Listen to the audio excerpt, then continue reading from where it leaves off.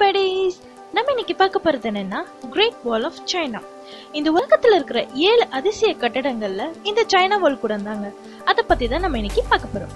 அதுக்கு முன்னாடி நம்ம சேனலை மறக்காம சப்ஸ்கிரைப் பண்ணுங்க, பிளஸ் பெல் பட்டனை பிரஸ் பண்ணுங்க. அப்பதான் நாங்க நியூ வீடியோஸ் அப்லோட் பண்றது உங்க நோட்டிபிகேஷன் வந்து சேரும். வாங்க நம்ம சேனலுக்குள்ள போலாம். Welcome to science and history.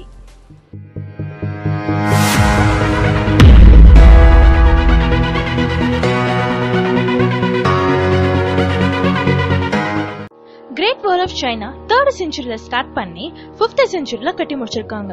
China நாட்டை ப்ரொடெக்ட் பண்றதுக்காக பெரிய வால் கட்டிருக்காங்க. அதுவும் எந்த நாடும் இவ்வளவு பெரிய தடுப்பு சுவரை பண்ணதில்லைன்னு அந்த பெருமையும் இந்த சைனா நாட்டுக்கு தாங்க போய் சேரும். இந்த சைனா வால் பாத்தீங்கன்னா மலைகளுக்கு இடையில இருக்கு. தென் இது ரொம்ப நீளமாகவும் அகலமாகவும் கட்டிருக்காங்க.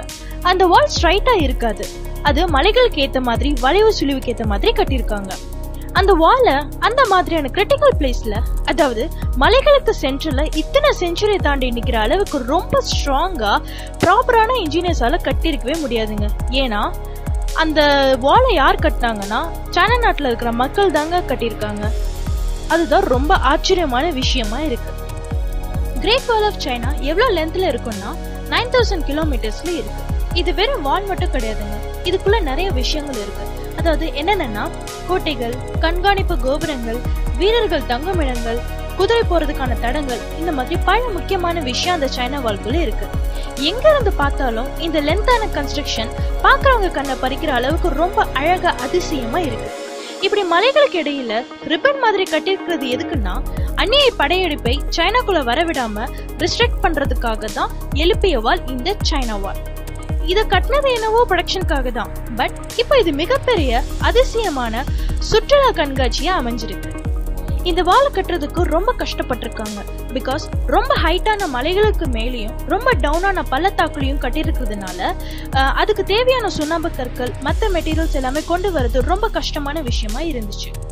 இந்த வாலை கட்டுறதுக்கு 3 வழிகளை சூஸ் பண்ணிருக்காங்க. ஃபர்ஸ்ட் வே பாத்தீங்கன்னா மனுஷங்களை வச்சு அந்த மெட்டீரியல்ஸ் எடுத்துட்டு போய் கட்டினாங்க. செகண்ட் வே பாத்தீங்கன்னா அனிமல்ஸை யூஸ் பண்ணி, லைக் புல் அண்ட் டாங்கி, இதெல்லாம் யூஸ் பண்ணி மெட்டீரியல்ஸ் எடுத்துட்டு போய் கட்டினாங்க. தேர்ட் வே பாத்தீங்கன்னா எந்திரங்களை வச்சு, அதாவது கம்பி, உருளைக்கட்டை, கயிறு, இது எல்லாத்தையும் யூஸ் பண்ணி கட்டியிருக்காங்க. படை வீரர்கள் 3 லட்சம் பேரும், பொதுமக்கள் ஒரு 5 லட்சம் பேரும் இந்த வாலை கட்டுறதுக்காக ஒர்க் பண்ணிருக்காங்க. ஆல்ரெடி நான் சொன்னேன்லங்க, இந்த வாலை கட்டின இடம் ரொம்ப மோசமான மலைப்பகுதின்னு, அதனால அங்க வேலை பார்த்தவங்களும் ரொம்ப கொடுமையா கஷ்டப்பட்டிருக்காங்க. உணவுகளும் பற்றாக்குறையா இருந்துச்சு. அப்படியே உணவுகளும் சரியா இருந்தாலும் மிக கொடுமையான வேலையில எல்லாரும் சோர்வடைஞ்சு போயிடுறாங்க. அந்த கட்டடம் கட்டிட்டு இருக்கப்பயே பலாயிரம் பேர் இறந்து போயிடுறாங்க. சோ நிறைய பேர் இறந்ததுனால ஒவ்வொருத்தருக்கும் தனித்தனியா அடக்கம் செய்ய வேண்டாம்னு சொல்லிட்டு அந்த வால் கட்டிட்டு இருக்கப்பயே அந்த வாலையே அடக்கம் செஞ்சுட்டு அவங்களோட வேலைகளை கண்டினியூ பண்ணிட்டு போனாங்க.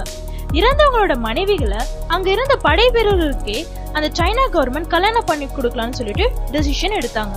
இப்ப நம்ம ஊர்ல பாத்தீங்கன்னா கொஞ்ச காலத்துக்கு முன்னாடி பெண் சிசுக்கள் கொலை இருந்தது. அது எதனாலன்னு உங்களுக்கு தெரியுமா? வறுமையில இருக்கிற அவங்க வாழ்க்கையில பெண் குழந்தைய வளர்த்து கல்யாணம் பண்ணி கொடுத்து வாழ வைக்கிறது, அந்த தனிப்பட்ட குடும்பத்துல வறுமையை எண்ணி பெண் சிசுக்கள் கொலைகள் இருந்தது. அதனால பெண் குழந்தைங்களை பிறக்கவே கூடாதுன்னு ஒவ்வொரு கர்ப்பிணி தாய்மார்களும் தன் மனசுக்குள்ள வருத்தத்தோட இருப்பாங்க. பட் இங்க என்ன நடக்குதுன்னு கொஞ்சம் பாருங்களேன். சைனா கவர்மெண்ட் ஒரு ரூல் போட்டாங்க, அவங்க நாட்டுல இருக்கிற எல்லா ஆண் மகன்களும் இந்த வாலை கண்டிப்பா கட்டி ஆகணும்னு சொல்லிட்டு. அப்போ அந்த ஆண் மகன்களோட சந்தோஷம், துக்கம் எல்லாத்தையும் ஏன் அவங்களோட ஃபேமிலிலாம் விட்டுட்டு வந்துதாங்க இந்த வாலை கட்டியிருக்காங்க. இந்த வாலை கட்டுறதுக்காக கண்டிப்பா வந்தே ஆகணும்னு சைனா கவர்மெண்ட் ரூல் போட்டதுனால அங்க இருக்க கர்ப்பிணி தாய்மார்கள் எல்லாருமே நமக்கு ஆண் குழந்தையே பிறக்க கூடாதுன்னு சொல்லிட்டு ரொம்ப பயந்துட்டே இருந்தாங்களாம். இந்த வாலை கட்டுறதுக்கு எல்லாரையும் யூஸ் பண்ணதுனால சைனால அக்ரிகல்ச்சர் மிகப்பெரிய சரிவடைஞ்சிச்சுங்க. இந்த உலக அதிசயங்களில பல்லாயிரம் உயிர்களை உரமாக்கி கட்டப்பட்டது தாங்க இந்த சைனா வால். எந்த ஒரு இயற்கை அழகுக்கு பின்னாடியும் மிகப்பெரிய ஆபத்தான இயற்கை சீற்றம் இருக்குன்னு இந்த கிரேட் வால் ஆஃப் சைனா கட்டடத்திலேயே நமக்கு தெரியுதுங்க.